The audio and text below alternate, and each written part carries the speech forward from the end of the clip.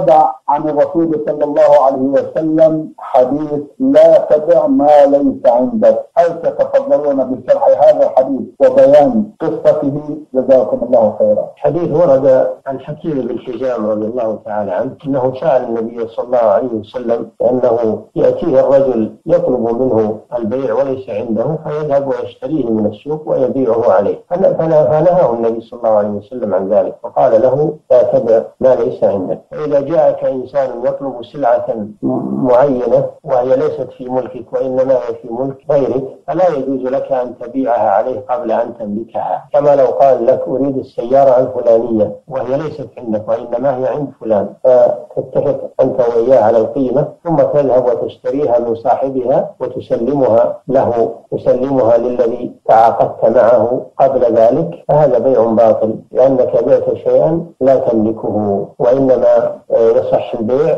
إذا كانت السلعة موجودة في ملكك أو كان البيع على موصوف في الذمة ينضبط بالوصف وليس معينا، وبشرط أن تسلم القيمة في مجلس العقد لئلا يكون بيع دين بدين. فإذا كان المبيع موصوفا في الذمة وينضبط بالوصف هذا يأخذ حكم السلم، موصوف في الذمة يعني غير معين وإنما مذكور بأوصافه، فهذا يجوز ويأخذ حكم السلم. ويشترط أن تسلم القيمة في المجلس، وعليك أن تحصل هذه السلعة في وقتها المحدد بمواصفاتها، فهذا لا بأس به. أما بيع المعين وأنت لا تملكه وإنما تذهب وتشتريه كالعمارة مثلا أو الفلة أو السيارة المعينة ليست في ملكك وتتعاقد مع شخص عليها بثمن معين ثم تذهب وتشتريها من صاحبها وتسلمها للمشتري منك، فهذا بيع باطل لأنك بعت شيئا لا تملكه. ولأن هذا يحدث حرجا، لأنه ربما أن صاحب السلعة يرفع عليك القيمة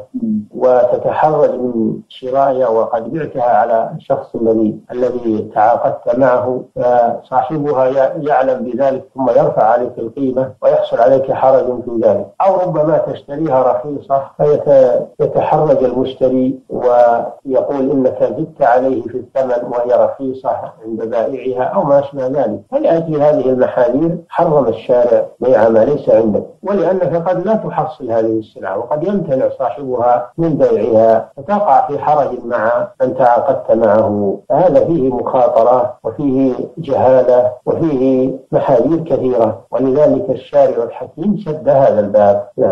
جزاكم الله خيرا وأحسن إليكم.